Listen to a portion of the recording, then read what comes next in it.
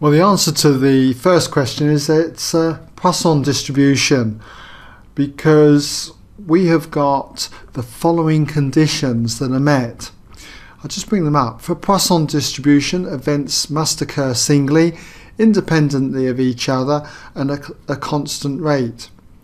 Well, they do occur singly, and we can assume that the flow of traffic is independent of one another, and it does occur at a constant rate. We're told it's 36 vehicles passed per minute. So it will be a Poisson distribution.